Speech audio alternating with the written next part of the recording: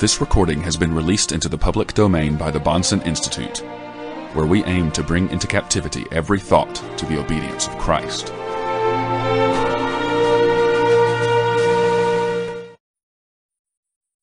This evening we take up a topic that really defies treatment in the time allotted to us in one presentation, but I'll make an effort, I hope a noble one and perhaps a beneficial one, to do some discussion of the Christian's relationship to the subject of logic.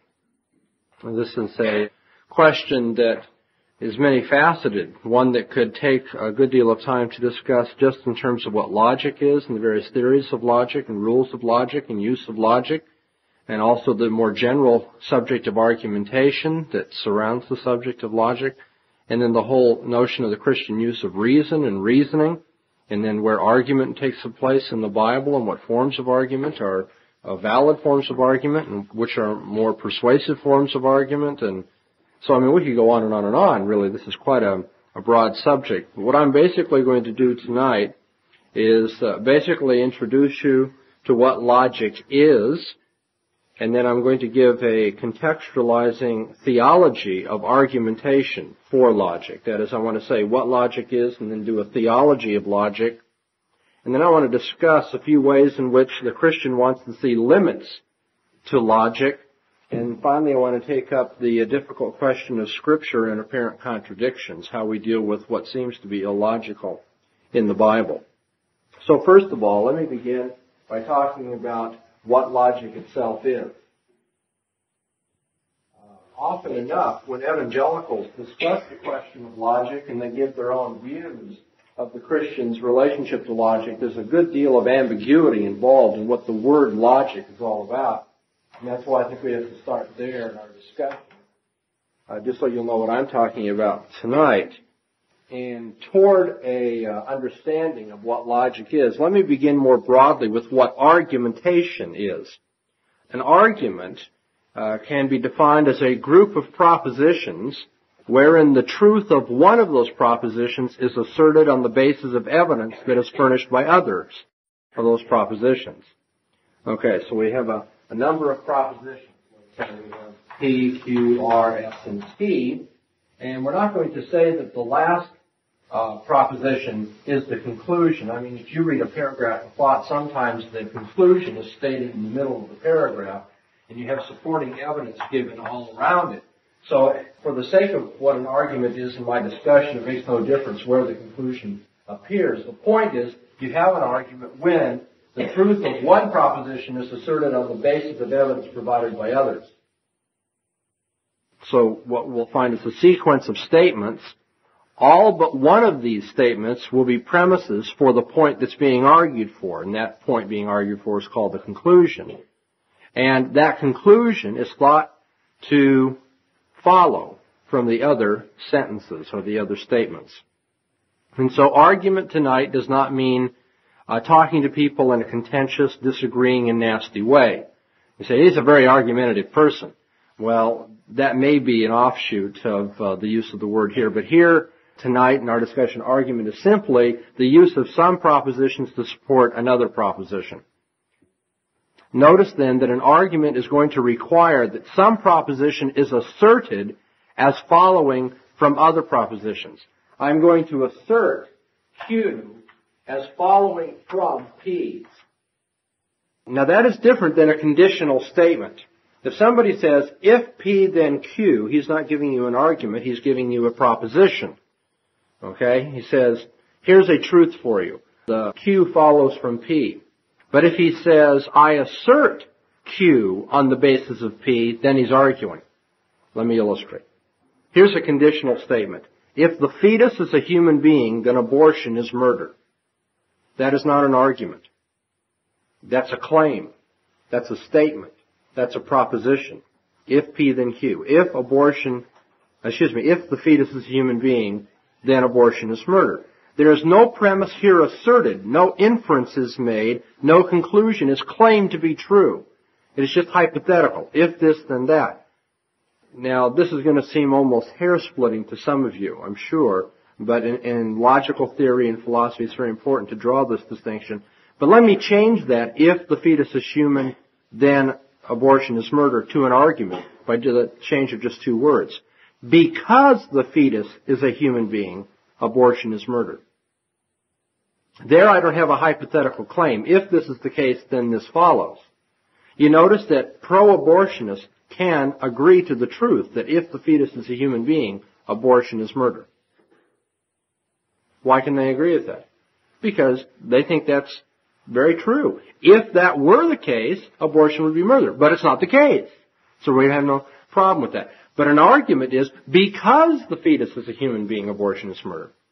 Okay, one more clarification. Not only is an argument more than simply a hypothetical proposition, an argument, I've said, is an assertion of some proposition on the basis of other ones, an argument is also different from an explanation. I've said an argument is not simply a proposition. It's the assertion of a proposition on the weight of the evidence provided in others. And now I'm going to say an argument is not simply an explanation. And again, this is the sort of thing that to your garden variety way of reasoning and talking to people doesn't make too big of a point, but it is highly significant that you distinguish between the cause of something and the reason for the truth of something. The word because often signals a causal connection rather than simply offering evidence or grounds or a reason for believing some proposition. And I can give you an example of that. Because Betty forgot to add yeast, the bread did not rise. Because Betty forgot to add yeast, the bread did not rise. Is that an argument? That's not an argument. That's an explanation. The because here is not offering grounds for the truth. It's arguing an explanation for a situation in the world. Somebody doesn't say, it is true that the bread did not rise. My argument for the truth that the bread did not rise is that Betty did not add yeast. Well, you can see that that would not be an argument at all. Or if it is, it'd be a terribly shabby one. The fact of the matter is this may be miracle bread. I mean, all sorts of things may have happened. That it is not risen bread or that it's flat does not follow from the fact that no yeast was used. Although it may be an empirical or scientific truth that for us we must use yeast. All I'm getting at here is that the word because often enough shows you that we have an explanation being given rather than an argument being given. An argument says the proposition P is true on the basis of the following other propositions or evidence. That's an argument. Not simply a proposition by itself, if this then that. Not just an explanation, because this then that. But because this is the case, the truth of this other follows. That just by way of general introduction to the whole question of argument. Now, I also need to, for the sake of tonight's discussion, distinguish between truth and validity. When Christians argue with unbelievers and argue with each other, and when most people, a man in the street argues with another man in the street about just about any subject, you'll often find that when he wants to speak of the truth of his conclusion, he'll speak of his conclusion being valid. And when he wants to speak of the validity of his argument, he'll often speak of the truth of his argument. And in a rough and ready way, we understand people talking that way, but there's a great difference between truth and validity. And I suppose the easiest way to point that out to you is to say that there can be very valid arguments that have false conclusions. I'm now going to give you a valid argument.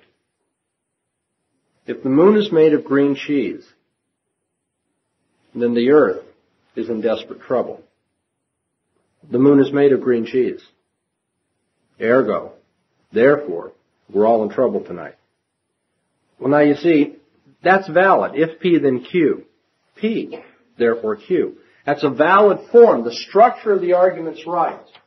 If P, then Q. P is the case, therefore Q. If the moon is made of green cheese, then the earth is in trouble. The moon is made of green cheese, therefore the earth is in trouble. But as it turns out, both of the premises are false premises. And the conclusion's a false premise, too. By the way, I could give you false premises and a true conclusion. Okay, I mean, if you get two of the right sorts of falsities working against each other, they will cancel each other out and you'll end up with the truth. So there's a difference between the form of the argument, whether it's valid or not, and the truth of its conclusions and premises, or conclusion and premises. Moreover, a person can have a true conclusion and invalid premises. All right? Somebody argues, if Shakespeare wrote Paradise Lost, then Shakespeare is a great author. Shakespeare wrote Paradise Lost, therefore Shakespeare is a great author. Okay, now I offer this argument to you and somebody stands up and says, now wait a minute, that's utterly ridiculous. And you say to the person, you mean you don't think Shakespeare's a great author? No, it's not that the argument doesn't come to a true conclusion, it's that it's a very poor argument. It uses invalid premises. Okay? So, you can have a valid form of argument and a false conclusion.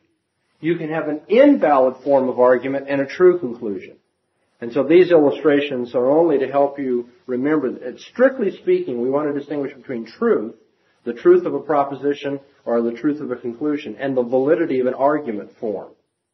Okay, validity has to do with form and truth has to do with material content, if you want to take it very easily like that. So we know what an argument is. We know the difference between truth and validity. Let me very quickly run over the kinds of reasoning and the kinds of argumentation that have to be distinguished. We sometimes speak of material reasoning. By that, we're talking about arguments. The validity of the arguments, the validity of which arguments depends upon the actual content of what is being argued. There are some arguments that turn upon what the subject matter is and what you're talking about. These are usually called inductive arguments, arguments from evidence. Okay, so a scientist wants to prove that a certain relationship holds between this element and another element. The way he reasons in the kinds of arguments that he uses will often depend upon the content of his claims. Moreover, in such inductive arguments, the conclusion is considered to be rendered probable by the truth of the premises. The conclusion is probable if the premises are true. Okay, over against material reasoning, we have what is called formal reasoning. Now here, the important feature of the argument is not the content of the claims, but rather the form of the argument itself. That is, formal reasoning is talking about validity and not simply truth then.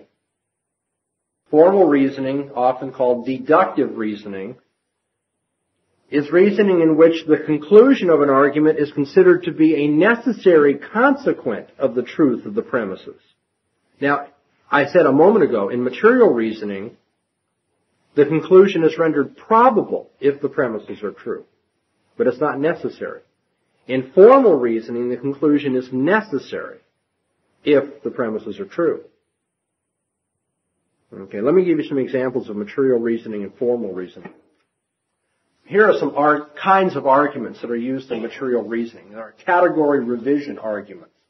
Okay, somebody says, well, if we don't have a democracy, then we're going to have a dictatorship.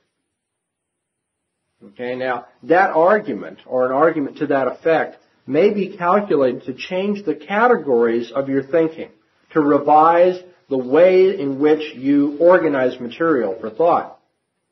Somebody might want to argue against this form of argument by saying, no, there are other choices between democracies and dictatorships, and therefore they would argue that we need to recategorize our scheme of thought so that we allow for other possibilities. Another form of material reasoning is called the dilemma. Somebody holds to a position, and you want to put them on the horns of the dilemma, which is to say, well, if what you're saying is true, then the following consequent comes from it. But if what you're saying is not true, then this other consequent comes from it. And as it turns out, you can't live with either one of those consequences, and so you've got a dilemma.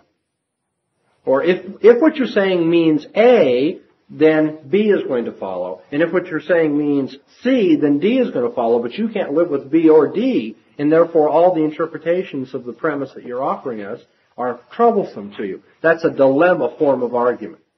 And then there's also the reductio ad absurdum form of argumentation. You take something that's used and say, well, if that's true, then the following comes from it, we can conclude that, and it turns out that what you do is not at all acceptable to the person. Reductio ad absurdum, showing that his premise or his argument reduces to absurdity. Reduces to absurdity in the sense that he can't accept the consequence of what he's falling for. Then there are arguments from analogy as well, arguing that from the similar features, one or two or three similar features of something, we can deduce or infer a fourth similar feature, although that is not one for which we have direct evidence. Then there are a fortiori forms of argumentation in material reasoning. Reasoning from the lesser to the greater. Well, if this is true in this case, then how much more would it be true in the following? Okay, well, I don't have time to give you a course in logic and argument and illustrate all of this, but that's what we're getting at when we talk about material reasoning. Now, corresponding to the good forms of such argumentation and material reasoning, there are also what are called informal fallacies of reasoning. We have fallacies of relevance, fallacies of ambiguity, fallacies of presumption. For instance, the fallacy of relevance is, an illustration would be an ad hominem argument against the man himself. Somebody says, well now, what Ted Kennedy said about this or that proposal can't be true because after all, that man has an irresponsible life with respect to his family. Well, it may or it may not be true that this moral evaluation of the man is the case. But of course, whether he does or does not support his family and live in a way that is pleasing to us has nothing to do with the truth of what he's claiming about, say, an oil embargo or the sins of the Shah of Iran or what have you. That's an ad hominem argument, arguing against the man rather than against his argument. That's weighing the argument on the basis of the speaker rather than on the merits of what is spoken. By the way, that's also one of the most common fallacies found in the Christian church. We often decide what we will believe in theology on the basis of who says it, and whether we like or dislike the person, rather than on the basis of the merits of the argument proposed. Another argument or fallacy of relevance is the appeal to the mob, as we call it. So here you have a politician who is reasoning with the crowd, and the way he gets them to agree with his conclusion is he appeals to the instinct in the mob that they want something. Okay? So this is true because you're going to like it. All right? We often enough see that. The appeal to the mob, the appeal to the majority, the appeal to, if 15 million Americans have bought such and such a product, then it can't be all wrong. That's an appeal to the mob, an appeal to, the masses. Another kind of fallacy that we run into is not the fallacies of relevance like ad hominem or appeal to the mob, but fallacies of ambiguity. So that a person reasons in a way that equivocates in certain key terms of his argument. Okay, I'll give you a rather obvious case of equivocation. Some dogs have spots. My dog has spots. Therefore, my dog is some dog. Obviously, we're using the word some here in two different ways. One in a quantitative way, that is a quantitative way, some dogs have spots, and in the conclusion, my dog is some dog in the sense of, wow, this is really a great dog. Qualitative use of the word. And then there are fallacies of ambiguity arising from what we call reification, treating some general notion as though it were a concrete subject. Reify means to give it substance, to substantize something. Okay, so you have arguments from nature. You often hear from people, Nature has the following qualities, and then we argue from the qualities of nature. But of course, nature is nothing more than a generalization for certain things. And therefore, to start talking about nature as though nature were a person, you can't fool Mother Nature and that sort of thing, is to reify what is really a generalization or an expression meant to summarize something. Okay, that's a fallacy of ambiguity. Another kind of informal fallacy is a fallacy of presumption, like a hasty generalization. Here's a hasty generalization for you. My congressman has been disciplined by the House Ethics Committee, and therefore all congressmen are unethical. That's a hasty generalization. It's taking one, hopefully unique or extraordinary piece of evidence and making it cover the whole field, when in fact it doesn't. Another kind of fallacy of presumption is what we call complex question. Is the famous, have you stopped beating your wife? And the reason that's a fallacy of presumption is that it presumes you can answer one issue and force the man to answer the second, when in fact it's an open question on both. One, has he ever been beating his wife? And then secondly, has he stopped? Okay, that's a fallacy of presumption, the complex question. Or the fallacy of false cause. I'm going to tell you by the way, this fallacy of false cause appears often enough in theological literature and in Reformed literature, and might I say with, I hope, a due sense of humility and an attempt to improve all of our efforts, often enough in our own literature. The fallacy of false cause says, because A preceded B, A is the cause of B. Okay? I'm going to tell you what all the problems in our country stem from. I'll tell you, it's the New Deal. How do you know that? Well, because the New Deal came a few years ago, and obviously we got these problems today because it all it flowed from the New Deal, right? No, it doesn't follow at all. I mean, that's like saying, nighttime produces day because day follows night. That's the fallacy of false cause. The fact that something follows in time does not mean that it is the cause of, or has been caused by, or that there is some connection in that way. So those are various kinds of fallacies. Fallacies of relevance, fallacies of ambiguity, fallacies of presumption. Now let me turn from material reasoning to talk just for a moment or two about formal reasoning, deductive reasoning, where the conclusion is supposed to be necessarily implied by the premises. This is the realm that is usually called formal logic. Formal reasoning has different kinds of arguments to be countenanced as well. We have categorical reasoning, that is class reasoning, having to do with the membership in classes or sets. So here's a categorical form of reasoning. This is the set of sailors. All sailors are drunkards. Okay, that's the first premise. Okay, now the set of drunkards, therefore, falls within the set of sailors. Or let's do it the other way around.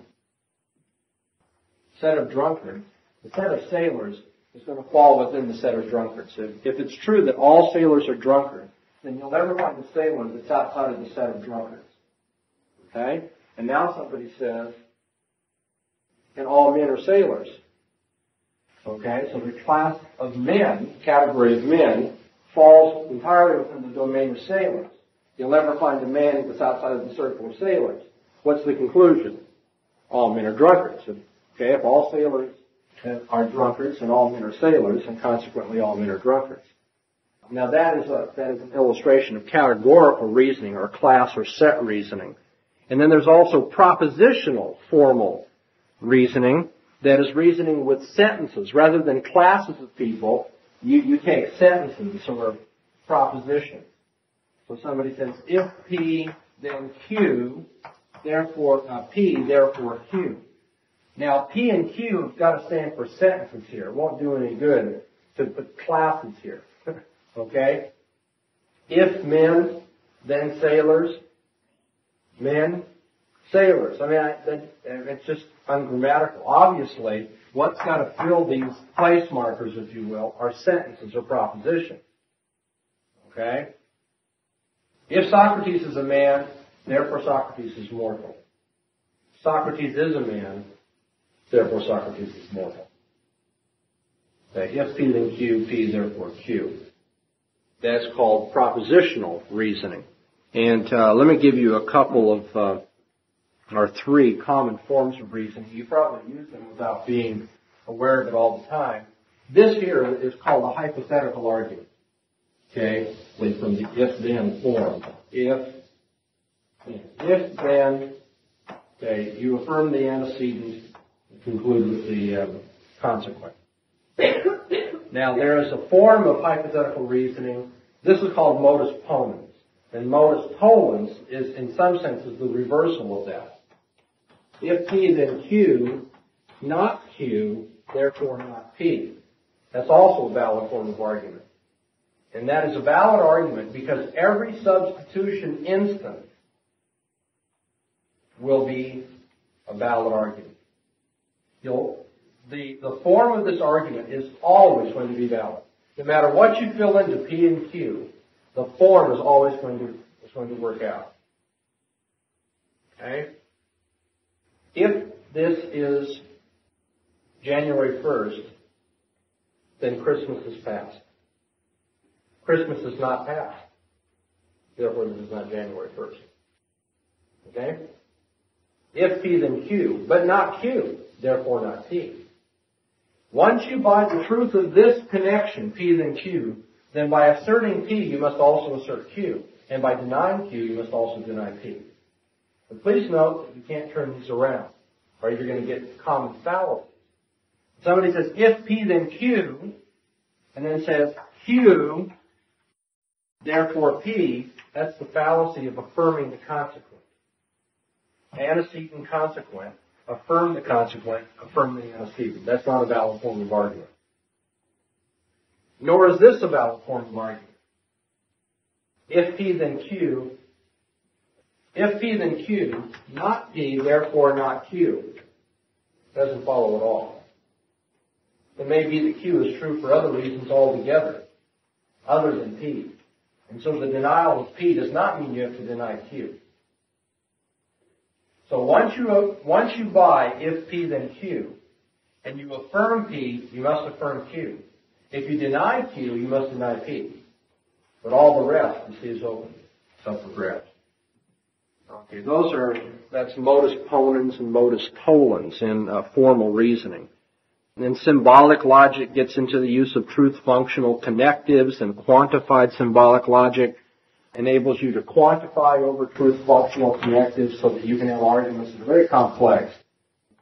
There exists an X such that for all X's, if P is an X, then if X is a P, then X is a Q.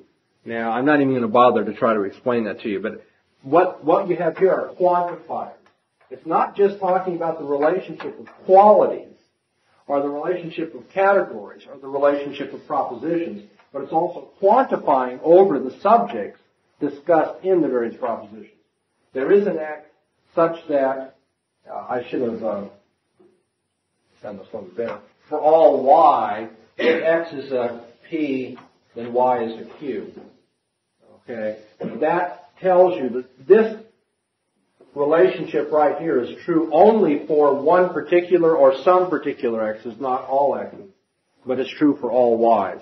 For all Y's, it is the truth that there exists an X such that this relationship holds. Now you can reverse that too. You can have, for all X's and for all Y's, it is the case that, and then you draw a relationship between them. Or you can say there is some X and there is some Y such that. That's quantified symbolic logic, and obviously you want to go to school a few years before you get into that because you have to build up your patience for that sort of thing. Okay, I've talked about material reasoning, I've talked about formal reasoning, and one more form of reasoning that I'll mention tonight, adductive reasoning, where a person brings an organizing model to bear on diverse data. Okay, here's all this information out here, and I want to organize it somehow. And my argument is, if we use the following model, say the Newtonian view of science, or the Einsteinian view of science, or if you will, the Calvinistic view of theology, or the Thomistic view of theology, these are models that hopefully will organize the data that we find in the world or the data we find in the Bible and so forth. That is not strictly material reasoning or formal reasoning. That is what's called adductive reasoning. It's taking a model and seeing if it doesn't help organize all the data that we have to deal with. We're taking a while getting there. We're still in the introduction. We want to know what is logic so that we can answer the question, what's the relationship of the Christian to logic? We began by telling you what an argument is and distinguish truth and validity in argumentation. And then we talked about the various kinds of reasoning. That's what we've been doing for the last few minutes. We have material, formal, and adductive kinds of reasoning. And now finally, after that lengthy explanation, in that context, let me tell you what logic is.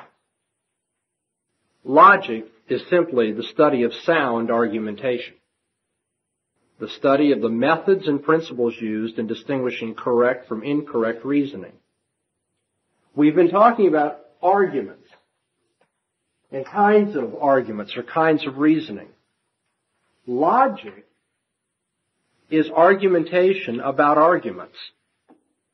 Logic, I'm saying, is a second order kind of discipline. Here you have scientists arguing inductively or deductively about some subject matter. But then somebody comes along and says, now what are the good kinds of arguments? Somebody else says, well, I don't agree with what you think are the good forms of arguments. And as they argue with each other about arguments, they're having an argument about the best kind of arguments, they're doing logic. And I think that's the simplest way I can put it to you. It's a second order discipline. It's the study of sound arguments, or it's argumentation about arguments. That's why we call it meta-argumentation. It stands behind and explains argumentation. It's arguments about arguments. Logic is concerned with facts about a specific discipline, and the specific discipline is the discipline of arguing. Logic employs arguments about the way we ought to argue. And so the laws of logic will turn out to be what? What are the laws of logic? If logic is arguments about argument. The laws of logic are the rules governing the use of arguments. Okay, so the next time somebody says to you, well, that argument, that isn't logical. And you say, okay, well now what rule of argumentation is it that you think has been broken here? Because logic has to do, the laws of logic have to do with the rules governing the use of arguments. But now what does this say about logic itself? I'm going to move on now from my introduction to logic as meta-argumentation, arguments about arguments. Logic explores all the arguments you see you run into and tries to analyze whether they're good or bad ones. That's logic. But now we want to get into a theology of logic. If somebody's using logic, I think we have to point out to that person that that presupposes a certain kind of world, doesn't it? It presupposes a world where arguments are possible. You say, well, that's not very significant. Of course, it presupposes that you can have arguments if you can have rules of logic. Yes, but now you see, the unbeliever, it may just turn out that the unbeliever has a view of the world where arguments in the long run aren't possible at all. It may be that this world is sound and fury signifying nothing. That we're all nothing more than the objects that have been produced out of the womb of chance. And that surrounding us is not, light and intelligence and purpose and plan and reason and all the rest, the mind of God, but rather what is surrounding us is deep, dark ignorance and mystery, incoherence, absurdity. The existentialist says we live in an absurd universe. The meaning that you find is the meaning you create. Okay, in such a universe, if that's really the way the world is, are arguments possible? Or are they not just, again, sound and fury signifying nothing? Well, if they are, then, of course, there's no sense to logic. Logic presupposes, I'm pointing out, a world where arguments are possible. Logic is not, it's going to be a little difficult, hold on, logic is not metaphysical.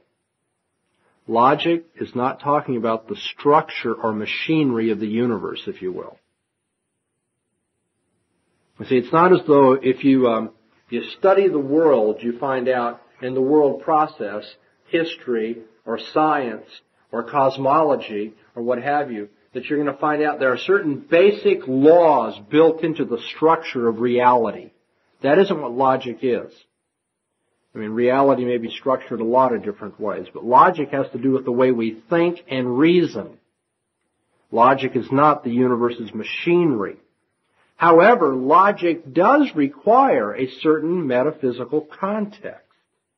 I've said, first of all, logic is not metaphysical. Logic is not talking about what is the most real structure of the world, if you will. But logic does require a certain structure of the world.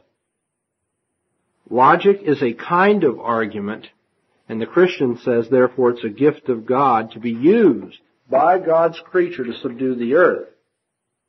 Logic is, the use of logic is part and parcel of the image of God. Because God thinks in a certain way, we are to think His thoughts after Him. We are to reason as God would have us to reason. Human logic is to be a reflection of God's knowledge of the relationships holding between the truths of the universe, not the relationships holding between the various elements of the universe. Where the relationship of Venus to the Earth is not a matter of logic, it's a matter of astronomy. But there's a certain relationship between certain truths about Venus and certain truths about the Earth, and that relationship, which reflects the knowledge of God's mind, is one that we are to toe to when we reason. And so, human logic's a reflection of God's knowledge of the relations holding between the truths of the universe. God does not perceive different relationships between truths than we do. The objects of our thought and the objects of His thought are identical. However, man perceives those relationships in a way that is different than the way God perceives them. Man perceives logical relations as a creature. While the thought of God, God's thinking, causes things to be the way that they are, causes them to be the case, we do not think in that way. We rather receive the truth. God creates the truth and we receive it. God perceives everything exhaustively. We perceive things only partially. And that's why progression in our learning takes place.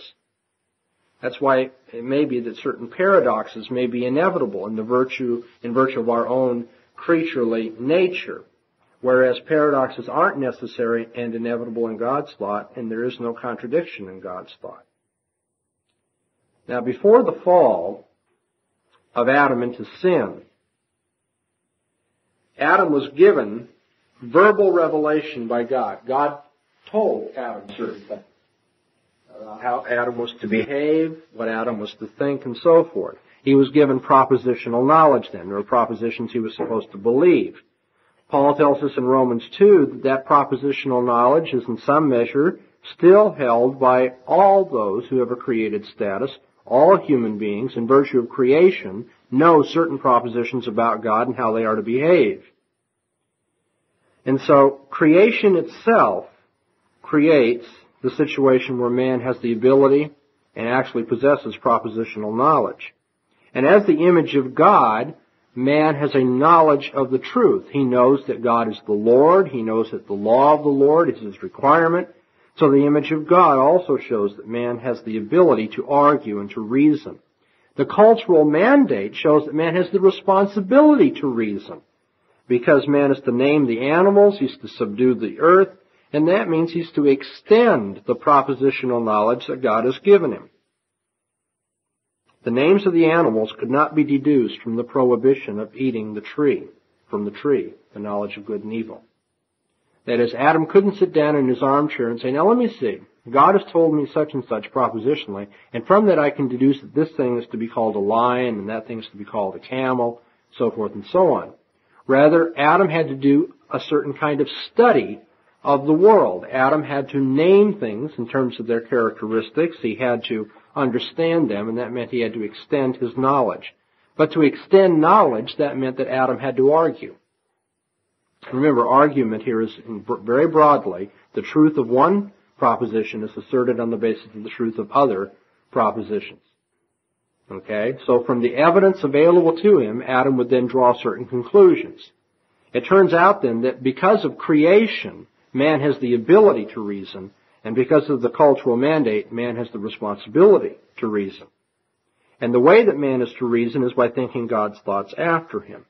He is supposed to understand the world as God would have him understand it. He is to conform to the norms found in the Word of God, and he's to think God's thoughts after him.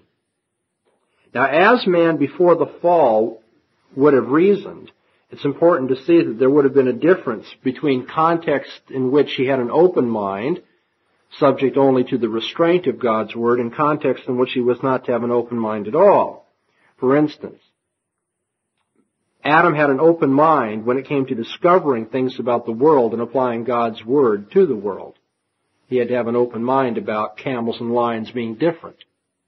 However, when it came to naming these things, Adam didn't have an open mind in the sense that he could name them just anything. He couldn't name them God, for instance. That would have been a violation of God's revelation to him. And so Adam did have an open mind, and in that case, naming the animals, God's revelation was a restraint upon his reasoning.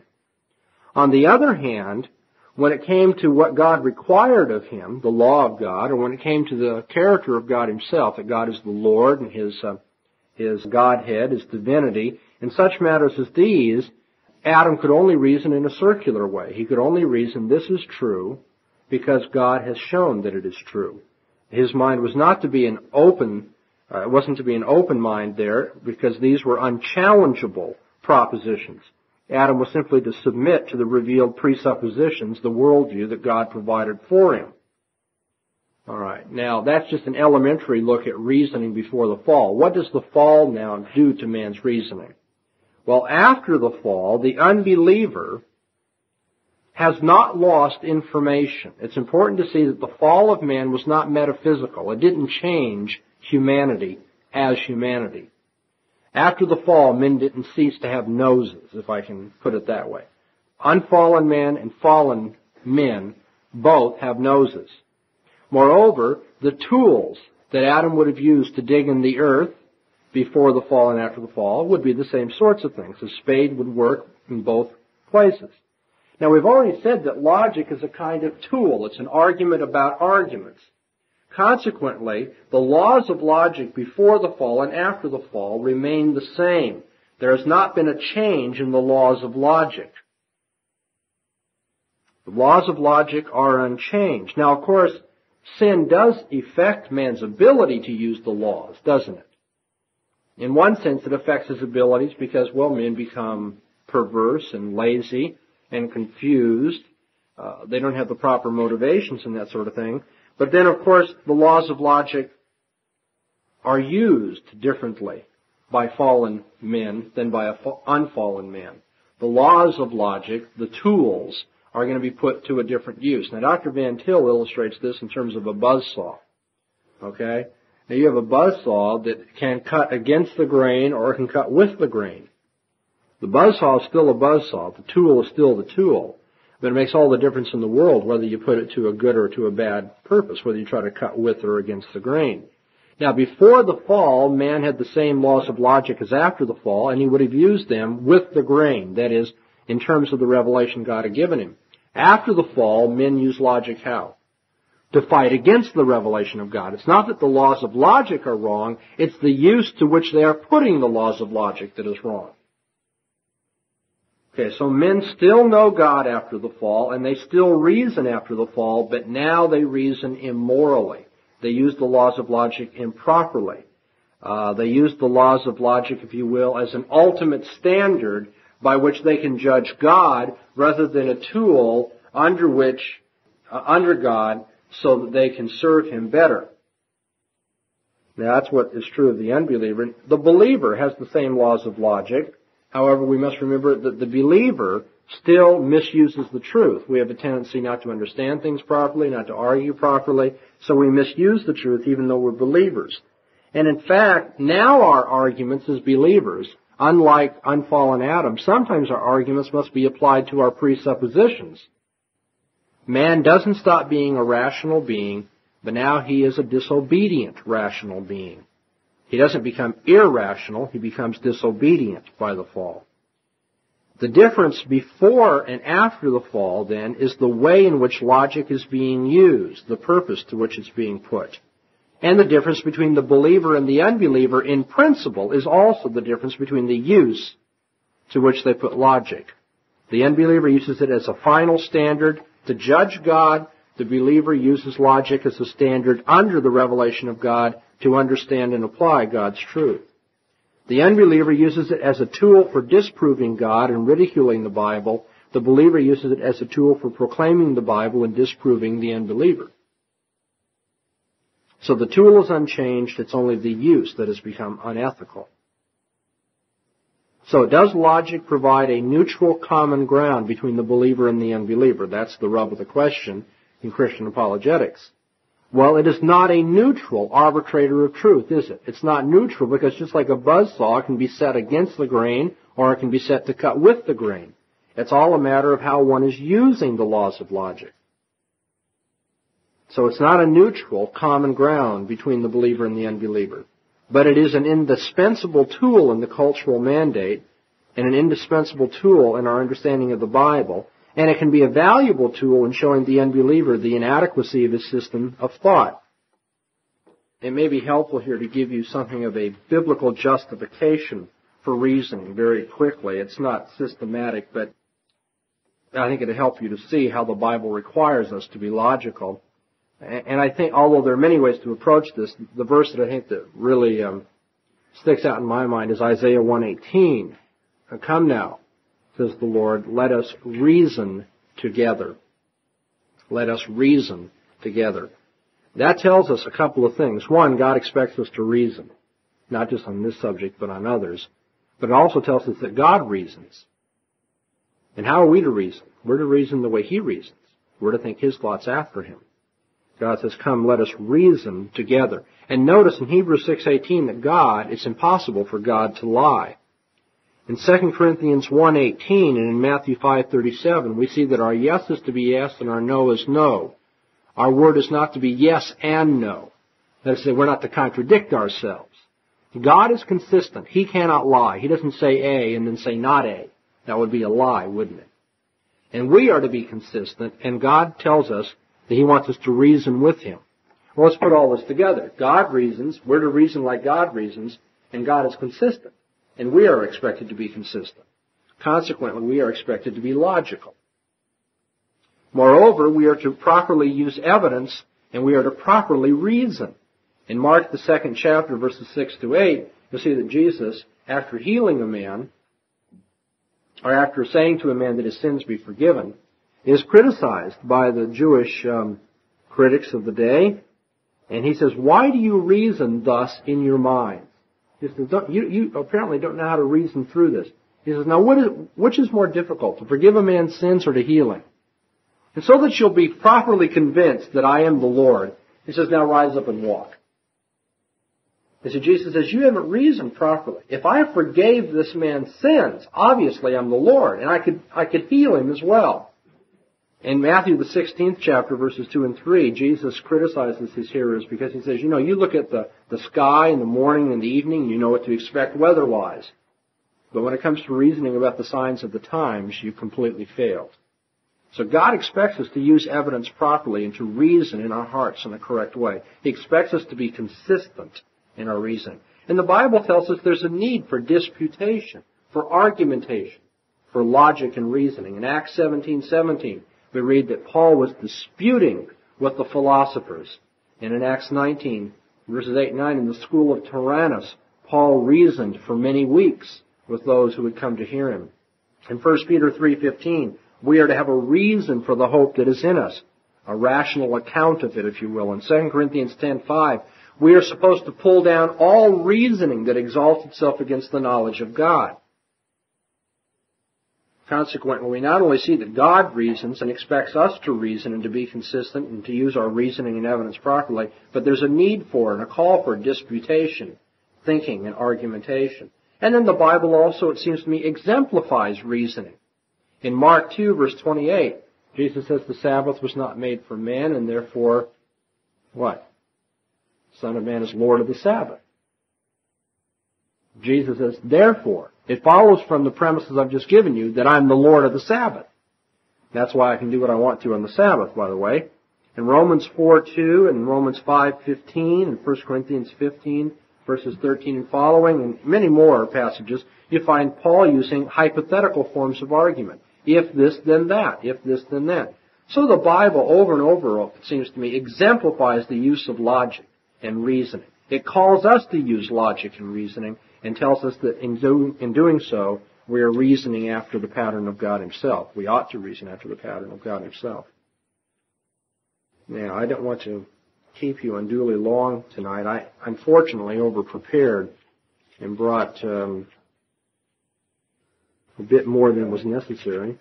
Maybe we'll come back to this some other night. I'm just going to summarize the following 15 pages.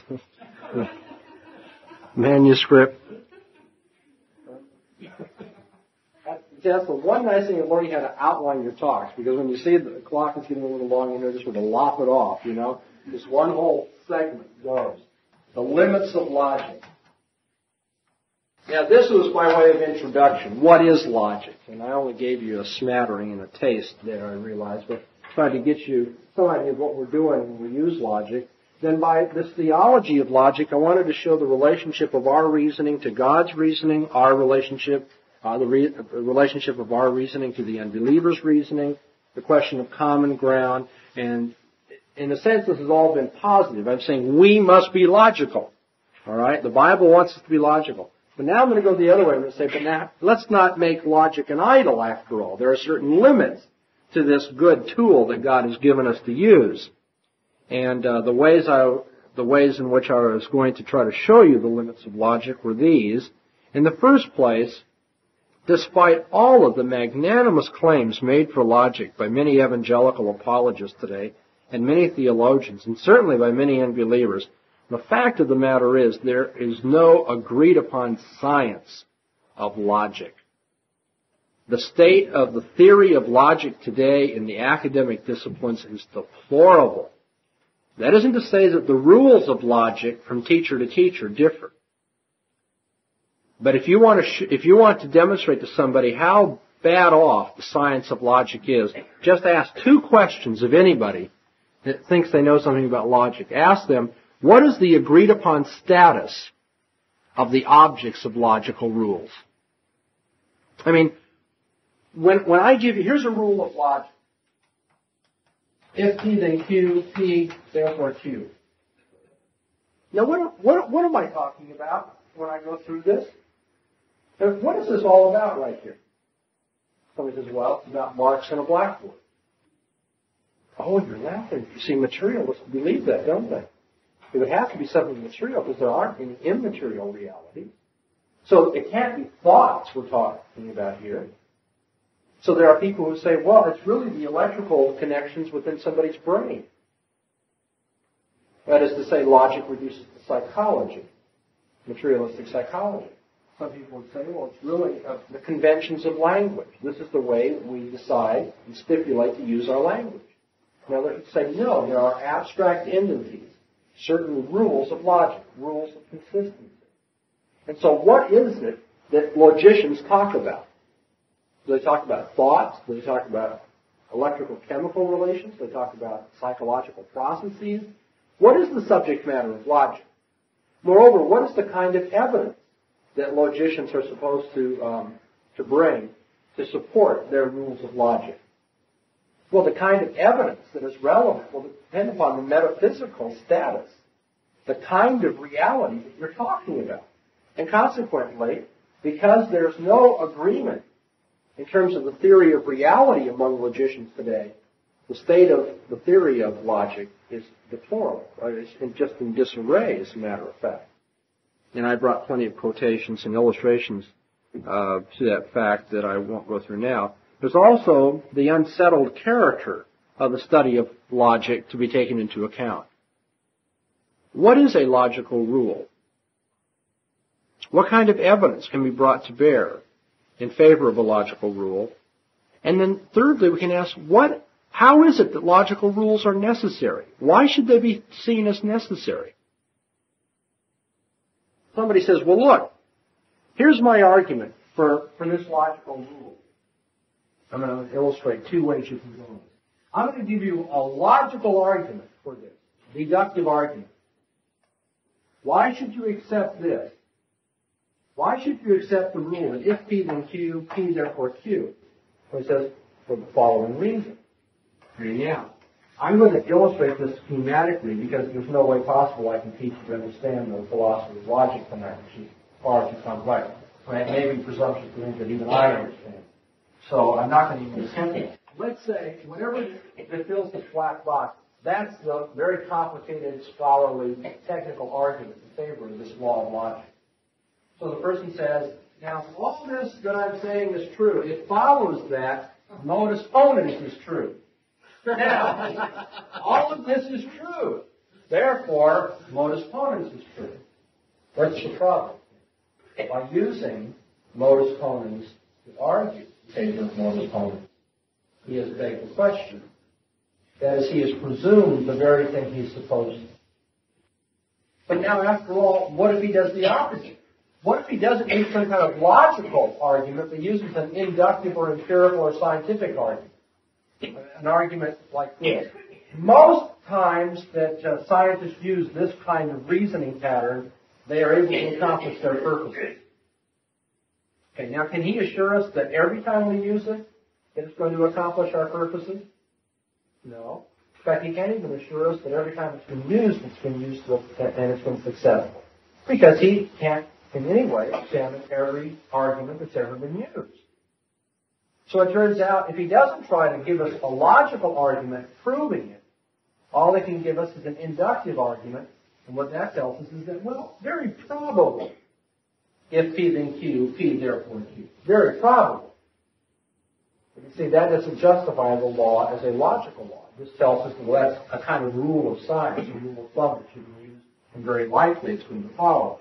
So it turns out that the necessity of logical laws cannot be explained by an unbeliever. He cannot tell you the status of logical laws. He can't tell you what we're talking about. Propositions, we're talking about reasoning in the mind, psychological, material, electrical, chemical. What is it we're talking about? Can't tell you the nature of the evidence he uses. And it turns out he can only reason in a circular fashion in trying to justify his laws. Moreover, the laws of logic have a limited use because, as a matter of fact, they are purely formal. Purely formal. It's really neat. You see, you're talking about logic when you got P's and Q's and S's and P's and R's and all the rest. But what happens when you want to apply it to some natural language, like English or French or German, which is to say, what happens when you want to apply it to your life? Well, let me tell you what happens. Then the nice, neat, certain package of logic turns out to be very trivial, not very helpful. Here's a standard law of logic. A is A. It's called the law of identity. I used to have an English professor who would ridicule my taking philosophy because he'd say, those philosophers, they come up with such dramatic things as A is A, and they think they've accomplished something. We in literature, but he's talking about human, things of human interest and all that sort of thing. Well, for all of that kind of ridicule, A is a very important law because that also means that A is not A. A is not A. And that is to say that something either is or is not A. It's either A or not A. It's called the law of excludability. And there's something in between those two. Three basic laws of thought. Without them, one couldn't reason and be consistent. Okay, that all looks very good. We've accomplished something here. A is A. What happens when you try using this in a natural language? Obviously, if this is a logical law and this is a logical law, anytime somebody denies a sentence of the form A is A, to deny, to negate a sentence of that form is to be illogical. One would think. All right? You deny this most elementary law of thought. Well, all right, I'm working for somebody who seems to have an unethical practice in his business. And I go in and I say, it's cheating. To take an inventory of what you're doing. That's just not true. The answer is that, look, Sonny, go along the way and do what you're told to do because business is business. Okay? Business is business. A is A. And here I am as a Christian saying, no, wait a minute. Business is not business. And would it make sense for the guy to respond, well, you illogical little creep. You can't reason like that. Business is business. Don't you know the most elementary law of logic? Well, it would be totally ingenious and inappropriate for the man to argue that way because what is going on is that he's using business in two different senses. The way I run my business is my own business. Okay? And so it turns out that the only way you can use these formal laws of logic is if you find some way to translate them into a natural language. One has got to be able to use his senses and his comprehension and his understanding of semantics and the world before he can start using the laws of logic. They are so formal that they're absolutely no use to us until we can find ways of taking a natural language like English and applying it to the formal laws of logic. So there are definitely limits to logic. there are arguments among logicians about the laws of logic, the structure of logic, the status, the necessity, and all the rest. And there's development in the science of logic. From the time of Aristotle down to the time of Bertrand Russell, there were arguments and there was development. And since the time of Bertrand Russell, there have been even further arguments and development in the science of logic. And I had a good deal of stuff to tell you about that, but I'm going to skip it, and I hope you'll just take my word for it. The fact is that logic is a developing science. We're learning more and more how to argue about arguments. That's what that amounts to. So that then finally brings me to the final question, and probably the one that motivates your desire to have me speak on this subject tonight, I would imagine, and that is, well, then what do we do? How do we use logic when it comes to the Bible? I've told you what logic is.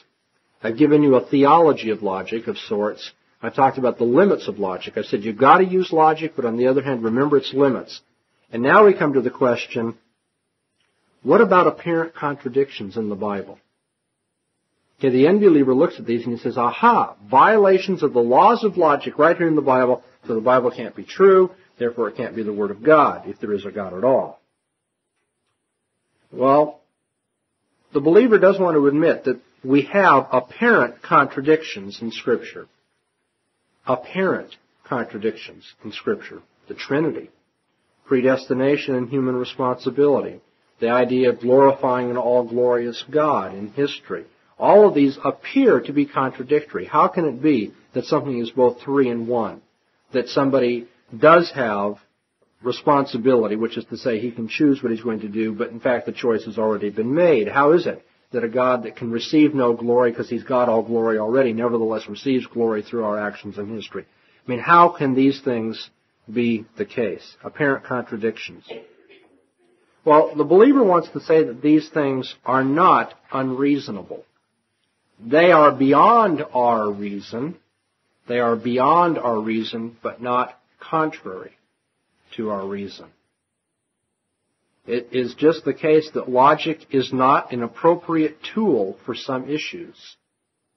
The reason it's not an appropriate tool is because we don't have the category scheme necessary and the understanding of the full subject matter in question so that we can understand the proper relationship of concepts. That is to say, if I knew how God predetermined everything and nevertheless left me responsible for the decisions I made, then I might be able to understand the logical relations of these two concepts. But because I don't have that kind of knowledge, I'm not in a position to judge the logic of the matter. The validity of logical laws derives from God's character. God cannot deny himself. He can't do things contrary to his nature, his purposes, to his promises. And so the validity of logical laws derives from God's own character. And there's a kind of interconnectedness within the creation. All those things which are true and can be known about creation are interconnected according to the mind and the plan of God. And yet our knowledge of these things is limited. We don't know everything about creation. We don't know everything about the world. And so, you see, our knowledge of the world must be balanced by our thinking God's thoughts after him. We must conform to God's way of thinking, since he knows all of the exhaustive relationships of things and we only know a few of them. God is the only one who determines what is ultimately possible. We're not the ones who can say what is and is not possible, logically speaking. Now, unbelievers, of course, have a false view of the foundations of logic. While observing the same laws of formal logic, using the same laws, they will disagree with the believer on the basis of those laws, and therefore their way of using the laws is going to be different than ours. They'll assume that those laws are not founded in the character of God, and as such can be used to judge the purported revelation of God. But because we believe God is the foundation of logic and the determiner of what is ultimately possible, we can say in some areas we simply have to say that this is logically possible because God says it's logically possible. And my limited knowledge does not put me in a position to tell you how that is so or to judge that it cannot be so. By the way, your limited knowledge, in addition to your sinful rebellion against God, makes it impossible for you to use logic, by the way, which has no foundation for you as an unbeliever, makes it impossible for you to use logic to judge what God says is and is not logically possible. Scripture, therefore, should control our use of and application of logic, and consistency cannot be purchased at the price of infidelity to the very foundations of consistency, and that's the character of God. Well, why is it that logic breaks down in such cases of apparent contradiction in the Bible? Isaiah 55 verses 8 to 9 tells us that God's thoughts are above our thoughts, that His mind and understanding transcends ours. Now, logic is it's an aspect of thinking. It's arguments about arguments. And it may very well be that God, because His knowledge is above and beyond our understanding, is able to use a different kind of logic and knows more about arguments than we do. And finally, we want to add this, something we've already observed. Logic, remember, for human beings is a developing science. I think that would have been true even if men hadn't fallen, by the way. Adam would have learned more and more about logic as he subdued the creation. But you see, since Aristotle forward, logic has seen modifications, changes, developments, and all the rest. And perhaps an improved future logic, as we learn more and more through the ages about how to argue, will clear up what appear to be problems in the Bible. And so, there are apparent contradictions in the Bible, but that isn't to say that they are real contradictions. And the believer says that the unbeliever can't judge those apparent contradictions because he has no foundation for logic. And it turns out because God's mind surpasses ours and He knows more than we do, that things can indeed be possible that we don't yet understand the logical possibility of.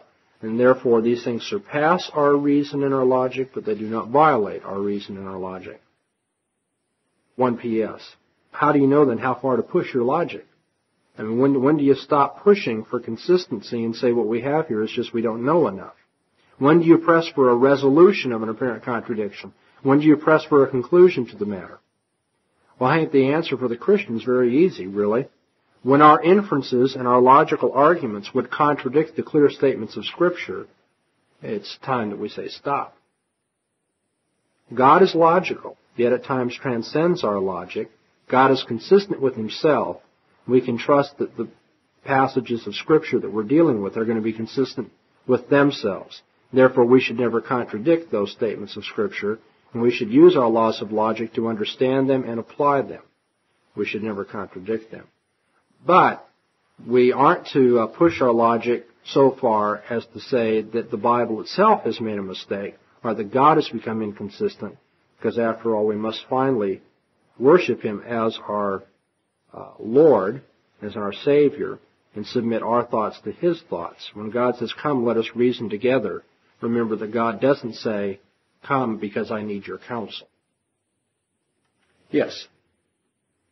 You would say then that the Trinity or things like that, the Trinity or predestination versus responsibility and things like that are antinomies or apparent contradictions? I'm saying that people can formulate the doctrines in such a way that they appear to be contradictory, yeah.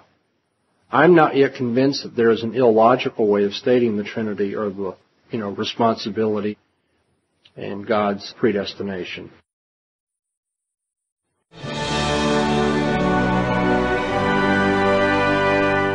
This recording has been released into the public domain by the Bahnsen Institute.